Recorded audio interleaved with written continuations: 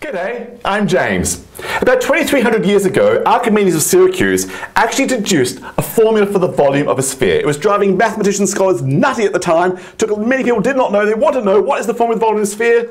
Archimedes figured it out. The volume of a sphere of radius r is 4/3 pi r cubed.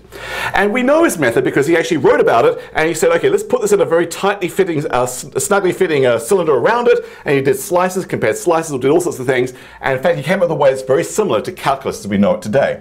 And that's the method people associate with his way of proving the volume formula of the sphere is 4/3 pi r cubed. But then something curious happened. About 100 years ago, in 1906, a Dutch historian by the name of Johan Ludvig Heiberg actually found an old manuscript. It was goatskin parchment, and it was basically all this church liturgy written all over it. But then he noticed there was actually something written underneath that. Someone had written over another manuscript. And he figured out what was underneath, and it turned out to be a copy of another treatise written by Archimedes that no one knew about. It was called A Method of Mechanical Theorems, and in that new treatise that was lost was a way that Archimedes actually deduced the volume of the sphere. In fact, it was believed to be earlier than the method we know today. It's probably his first way he figured out the volume of the sphere, only known in recent history. Crazy.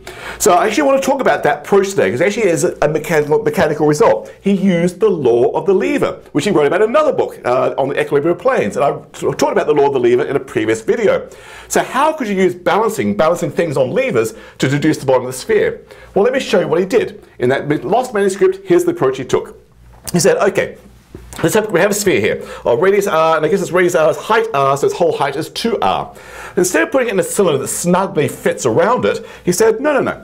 First of all, draw a cone that comes from the top of the sphere all the way out to twice the width. So this is going to be a cone with base length 2r. So that's twice the radius. All right, and in fact you can kind of see like there's going to be lots of right similar triangles here. There's a right triangle, there's isosceles, r and r, so actually everything here is going to be isosceles right triangles. Great, that's easy because it makes calculations easy. And then actually draw a cone this time, maybe I'll do it in blue, maybe hard to see, that actually has radius 2r. Do a big cone. It's not what we're used to seeing that Archimedes did. So now we've got three solids. The sphere of radius r, this big wide cone in pink, and this big extra wide cylinder in blue. Notice the cylinder has radius 2r and also has height 2r, the height of the sphere. All right, so we've got three solids. And then Archimedes said, okay, imagine these are three different solids made of the same uniform material. So their weight actually is just in proportion to their volume. Okay, so actually instead of thinking volumes, I could think of weights. And then he put them on a balance beam. He said, imagine you have a beam like this, a very light, negligible beam. Let's put a fulcrum right at the middle. Let's do 2r this way, 2r this way, so a diameter width. And he managed to prove, and it's what I want to show today, that if you take that sphere and put that sphere here, so I'll draw smaller versions, and take that cone, put the cone also over here, woo. So those two solids over here will balance perfectly with that blue cylinder if you put the blue cylinder lying on its side like this. Whoa. So there's the 2r, there's the 2r, I just turned it sideways, though my scale's a bit off, but hopefully it's okay. He managed to prove that these three solids balance perfectly this way. He knew the volume of this, a formula for the volume of a cylinder. He knew the formula for the volume of a cone. He didn't know the formula for the volume of a sphere, but because he knew everything balanced like this, he deduced the volume of a sphere. That's what I want to talk about today. Now, I'm going to use modern sort of like graphing and algebra a little bit today, but just to make my life easier, I'm going to just work with the bottom half of everything. So I'm going to just take the hemisphere, this cone, and the top half of the cylinder. And I'm going to imagine it on a set of axes. We're going to do it like this. So I can actually do some modern formulas there. And voila, I'm going to show instead that half the cylinder placed at the 2r position and half the sphere placed at the 2r position, so the hemisphere there, will actually balance with half the cylinder, just the top half, going from not from 0 out here to 2r, out to just r. So I'll go r out. So I will prove that today using his mechanical approach, and then we'll deduce the volume of the hemisphere is 2/3 pi r cubed, from which the whole full sphere has volume 4/3 pi r cubed. Are you ready for it? Because I am. I've got to clean the board, but here it comes. Okay, so let me just be a little bit modern. Let me put this on a coordinate system. So here's his hemisphere, here's the cone that goes all the way out to 2r, and the great big cylinder out at 2r.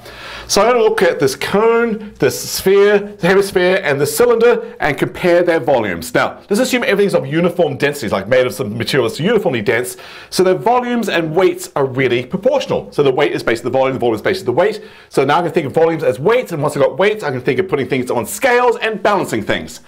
That's what Archimedes did. But he didn't actually start by balancing the actual three-dimensional solids. He said, no. Imagine I could slice all these things. Let me do some sort of horizontal slice. Come through and slice all three at once. I'll get a slice, get a disc here from the cone at some height. Then I'll get a disc here from the sphere at that same height. And I'll get a disc here from the cylinder at that height. So I've got three nested discs right there. Let me imagine balancing those instead. I've got the pink disk of some small radius, I've got the green disk from the sphere of a bigger radius, and I've got the big blue disk of the cylinder of an even bigger radius. Now, I can imagine that these solids are composed of like all these disks stacked up. So maybe they have like a little tiny bit of thickness, in which case they really are volumes, so they have some mass weight to them, in which case, oh, they have some weight to them. Actually, their weight will be given by their areas. The area will be some value times what that little inconceivable thickness is. That will basically be the weight of this object. So the weight is now proportional to the area of these disks. So maybe I can balance these disks one at a time on a lever system, which he did. This is his brilliant part. This is how he realized these three things balance in a beautiful, beautiful way. Here goes. What way was it? All right, so all these disks at different heights. In fact, let's just put some numbers in this. Suppose we're at height, we can either be at the very top, height R, all the way down to height 0. But let me actually measure how far down we come. Let me call that X. So X could be 0, that means I'm really at the top of the sphere, all the way to X being R, way down to the base. So when I slide at height X, I'll get three disks. I've got to be the three base disks for X equals R, the 3 points, except for the big one, at X equals 0. All right, grand. So can I now work out the size of these disks at coming down a distance X? And the answer, of course, is yes, let's do it. Let's do it. Now, the first one, the pink one, is actually kind of grand because I can see here a little right isosceles triangle. The whole thing is a big right isosceles triangle. Everything's similar. X, there must be X as well. That radius there must be X. In which case, the area of that disk is pi radius squared, pi X squared. That one is fine. And if it's got a little bit of thickness, its volume is basically that, which means its weight is basically that. All right, the weight is basically pi X squared. All right, this green one. Its radius, coming down height X, its radius will be out to there. Oh, I need to know that radius. I do know the radius of the sphere from the center of the sphere out to that point where it goes out to is the radius of the sphere, that's R.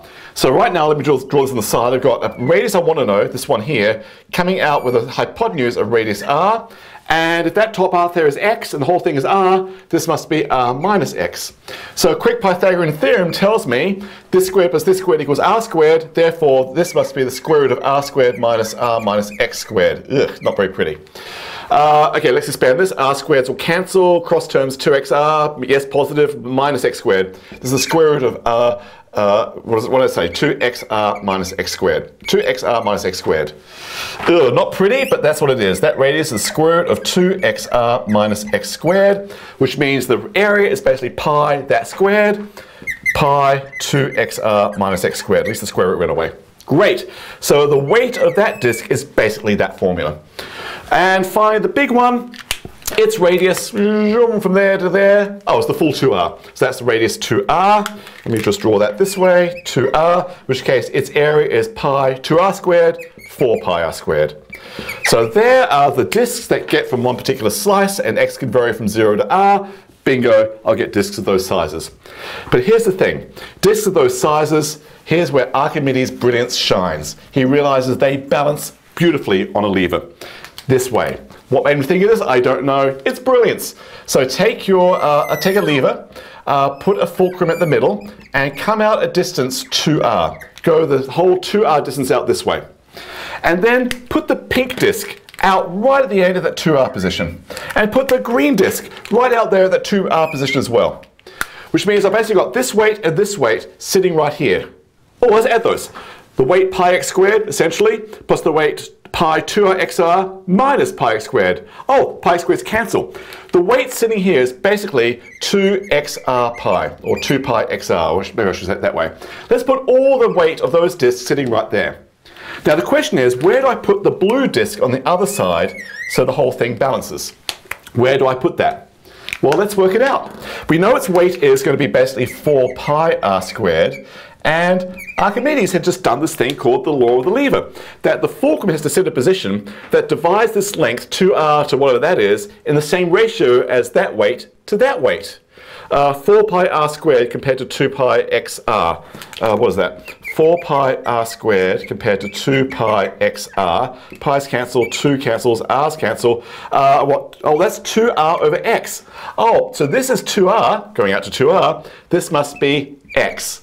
I want the ratio 2r over x. We must be putting this at position x. This is amazing. This is amazing. So we've just worked out, wherever you slice your 3 solids, you get a set of disks that have masses that basically can balance this way.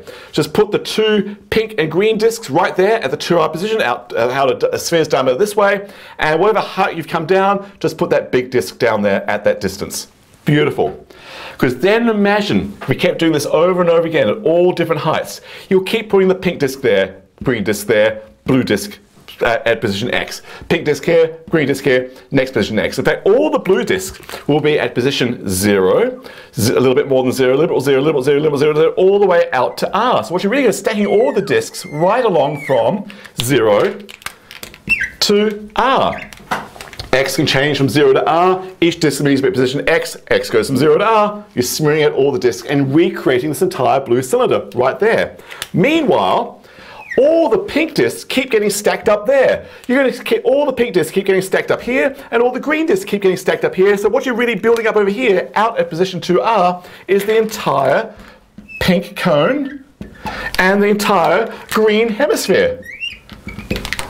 So Archimedes just realized that actually the entire pink and blue cylinder laid sideways from 0 to r, 0 to r, bring it this way, actually balances perfectly with the hemisphere and the cone at the 2r position. Whoa, whoa. Now he's set to go. Because actually, okay, this is balancing this way. I can actually now use the law of the lever again to make another deduction. Here goes. Clean the board, yes, clean the board. What's he going to say here?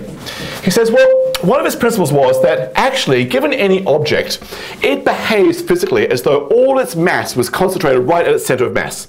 It just, as a physical system in its own right, it might as well just be a small point with all its mass concentrated at its balance point.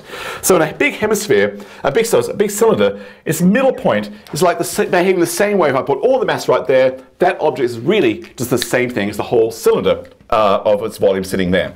Where is that little point sitting? It's really sitting right here, whoops, symmetrical r over 2.